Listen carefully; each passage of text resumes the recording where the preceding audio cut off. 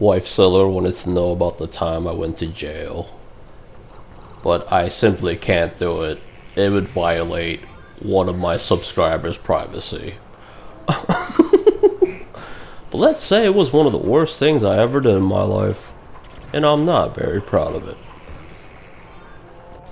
The first and only call I got to make when I got to jail was I called my dad, who's always the guy I turn to when I'm in trouble. And he was like, "Alright, hang tight, I'll see what I can do." And my stay would end up being 7 days long.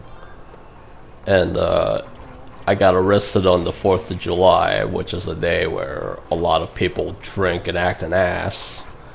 So I was seeing all kinds of people going in and out. And like, I was expecting to meet a lot of unfriendly characters, but it was a lot like being in a psychiatric unit at a hospital. Like, it was just a bunch of depressed people that just lost their shit.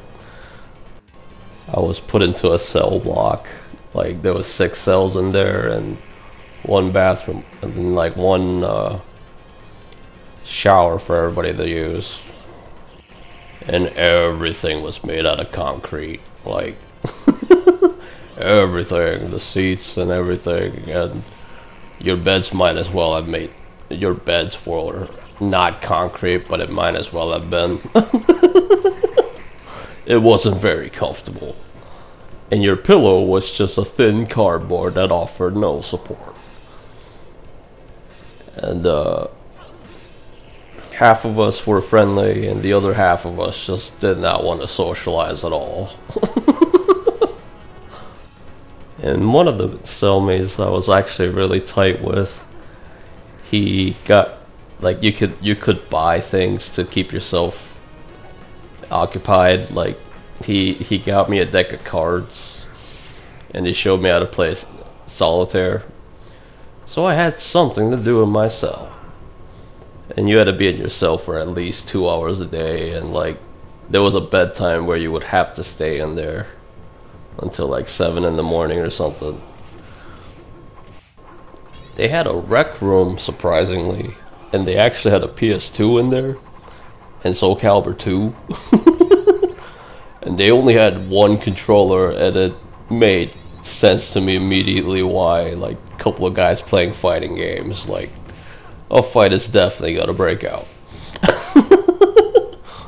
Guys are just like that. And I played survival and time attack modes on Soul Calibur, and I left some impressive records there that nobody will probably beat. You could make complaints or requests.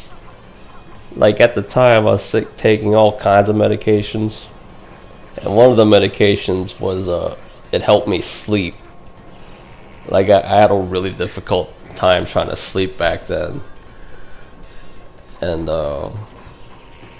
so I made a complaint and a request, and they were just like, deal with it.